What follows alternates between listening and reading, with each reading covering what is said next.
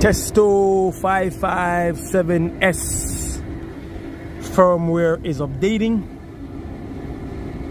So how you do that is through the app, the Testo Smart app. Once you connect the app to the gauge, if there's a new firmware, it's going to ask you to update it. And it's exactly what I'm doing right now. Exactly what I'm doing right now. See that? Okay, that's it. Show you my setup. Got all my hoses in the case. It's pretty cool, pretty neat. Tell me if you like it in the comment section.